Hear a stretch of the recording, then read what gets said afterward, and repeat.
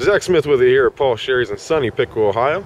Here we're looking at a 1999 Ford F-250. You can see it's a red or maroon in color there. Beautiful Ford grille there, but you can see somebody swapped out the Ford emblem there for a Peterbilt, sorry. Chrome bumper there with the tow hooks on the front.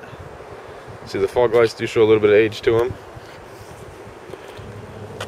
This is the F-250 Super Duty with none less than the Triton V10. Very nice aftermarket wheels and tires there. It is an all-terrain tire. NATO Terra grapplers.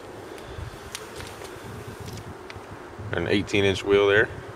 It's very nice. I believe these tire sizes is 325, 60, 18. Still have lots of tread left on them. It's a very nice truck, very nice tire. Give you a shot down the passenger side here. This is a full crew cab. Their extended tow mirrors there. Does have your black rain guards, deep tinted glass. Let's come down the bed here. Does show some signs of wear. See, there's some rust there. A few dents there behind the right rear tire. Again, the rims and tires are very nice.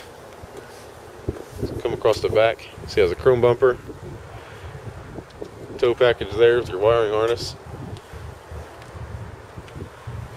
Let's come to the driver's side. You can see it does have some rust again there above the fender well. It does have your dual exhaust. It is 4x4 with the off-road package. Does have your bed rails with your bed liner in there. It does have your ball in the bed for you with a tough liner bed liner.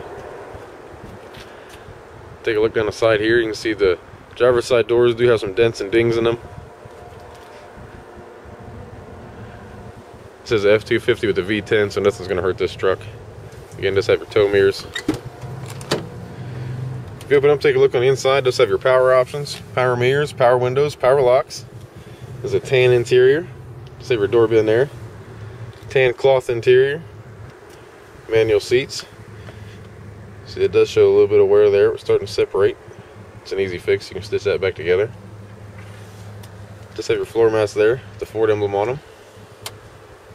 Just have your headlight controls, cruise control settings there. Either side of the steering wheel. At time of taping, we're looking at 166,355 mileage. Just have your tinted front windshield as well with your double brows there. It's very nice.